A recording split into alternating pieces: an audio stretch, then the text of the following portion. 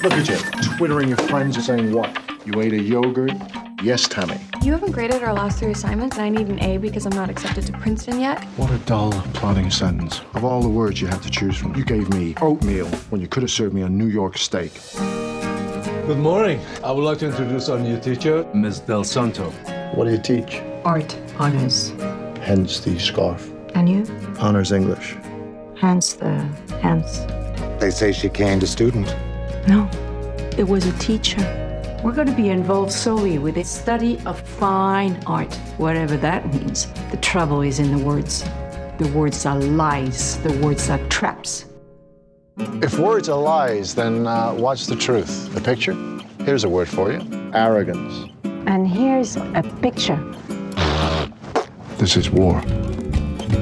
War! They used art as the weapon. Words are your gods. Do we need your poetry? All we need is food and shelter and air and sex.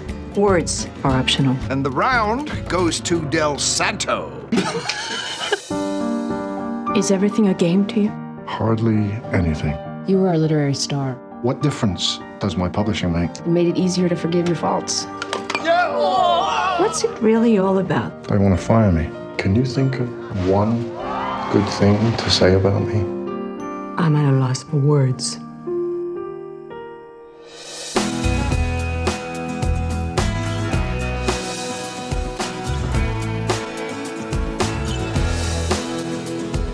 This inane war is energizing these kids. I do think you're a good man. I'm not, but I am a good teacher.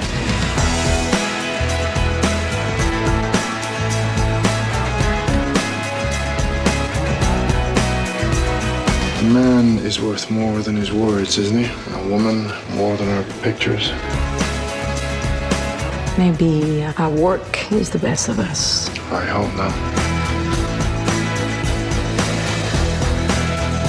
Oh my God, Del Santo, you should see how you look in that light. Unless you speak a loud, resounding no.